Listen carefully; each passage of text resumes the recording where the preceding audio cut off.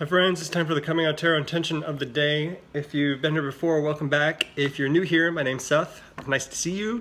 And if you're watching this on the replay, thanks.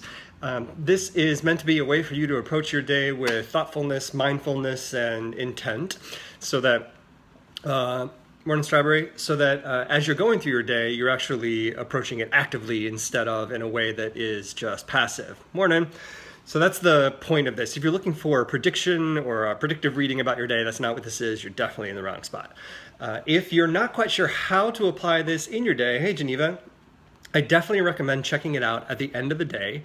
You can do that by following me. You can do that by coming back here before 24 hours is up. Hey, because this will go away in 24 hours. Or you can find it on any of the other social media channels that I'll drop it on.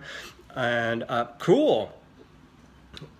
You can find it primarily on YouTube or over on Facebook. I'll usually post it in the evening. So what you can do is check it out at the end of the day. Think about those events that occurred during the course of your day and how you could have applied this intention in order to move the outcome of that event in the direction that you'd like it to go, or actually get it to the outcome that you'd like to achieve.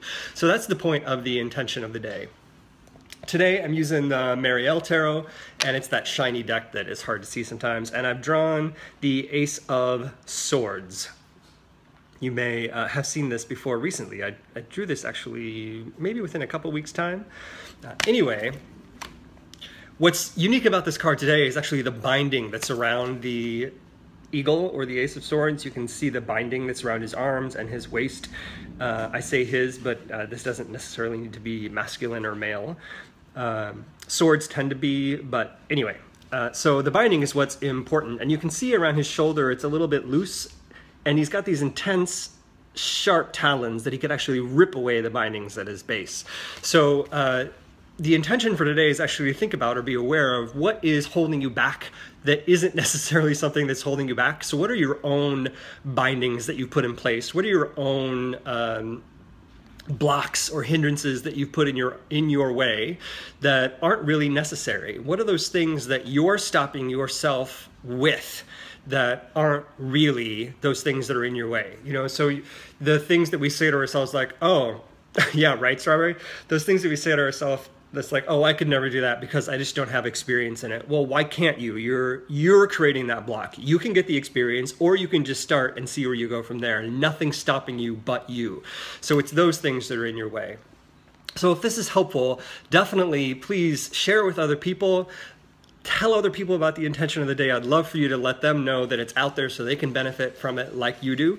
And let me know how you've benefited from it. I'm having trouble talking this morning for some reason. Let me know how you've benefited from it. I'd love to hear how you put the intention of the day into practice and how it's helped you throughout your day. I've heard that from some of you during these scopes, and I've also heard it sometimes on a direct message, either on Twitter or sometimes over on those other channels like Facebook or YouTube where you can find this later. So let me know how the intention of the day helps you out. For those of you that already shared, and I saw you did, thanks Geneva. Thanks for sharing the intention. I really appreciate it. I keep looking over because one of my Laverne, who some of you may have met, one of our ferrets, is out running around, and I keep hearing her getting into things, so I'm trying to make sure she's not hurting herself. All right, so thank you very much. I hope everybody has a great day, and I will see you tomorrow.